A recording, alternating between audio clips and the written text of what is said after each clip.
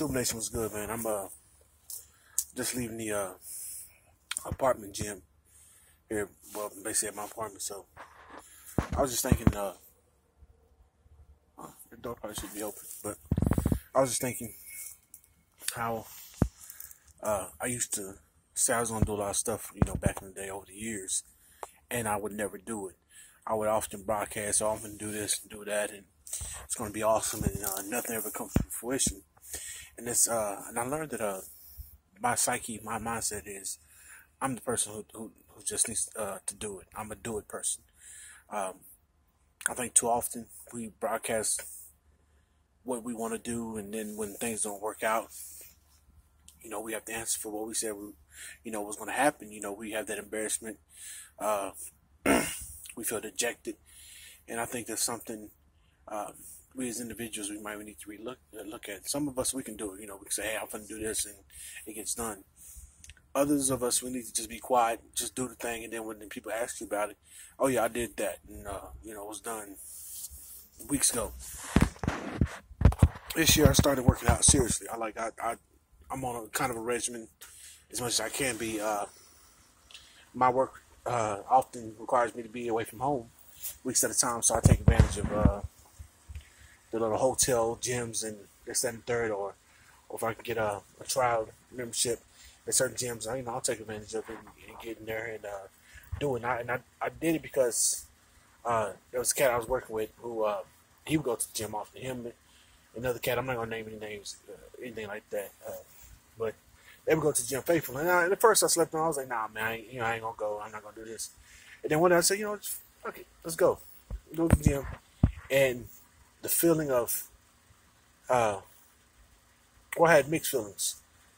I realized how weak I was, how weak I had became, how weak I had gotten over the years of not working out. Like I'm a big guy, 300-something pounds, and when you're doing a standard bench press and you got 245s on both ends on the bar and you can't lift it, that's a wake up call. That was a wake up call for me. It was like, whoa, wait a minute, bro. It's like, as big as I am, this should be no problem.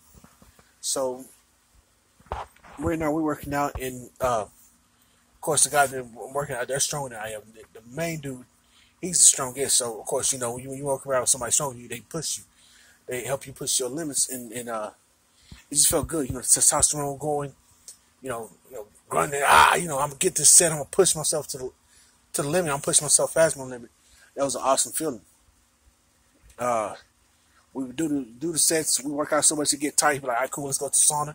I didn't realize, the benefit of a sauna. I used to be like, man, I ain't for something hot ass room, sweating, but it helps clear out your pores, and breathing, and also loosens up your muscles, man. It gets deep into your muscle tissue, helps loosen up so you can go back and you can continue your sets, continue your workout regimen, and freaking light bouncing off the damn cones over here.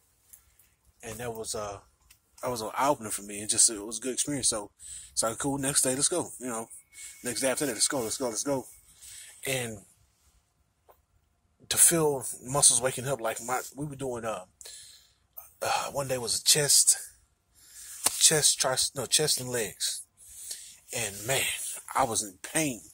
I had to change what I was eating, because I was eating all this crap, this frozen crab you put in the oven and it heated up, and it's it's got a ton of sodium, no real nutritional value.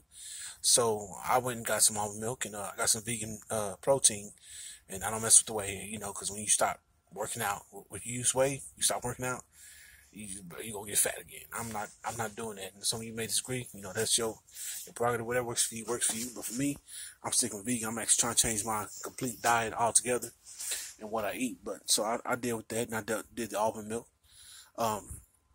And I started feeding my muscles the protein they need, the lean protein, and I felt better. I realized, like, wow, okay, this waking up my chest muscle. The incline and the decline is waking up my entire pectoral region. So I can get rid of these man boobs. So that's, that was a good feeling. So what I'm saying is, for those who are trying to, whether you're trying to work out, you're trying to go to school, certificates, or start a business or whatever, just do it. You ain't got to broadcast everything that's going on. And here's the beautiful thing about not broadcasting everything you do. When you don't tell everybody all your plans, it becomes very hard for people who are secretly jealous of you to stop what you're doing. It's hard for somebody to stop your movements when they don't know what your next move is. The best thing I can give you is don't let your left hand know what your right hand is doing, and that's how I try to live. So I'm just gonna give y'all a little tidbit. Finna get up in here, finna get my protein on. Finna get in the shower. I didn't buy no Epsom salt because there's a sauna here. You get some Epsom salt and soak in it. That's a pretty good alternative for a sauna. I prefer sauna though. But you know how we do it, man. Peace and blessings. I say.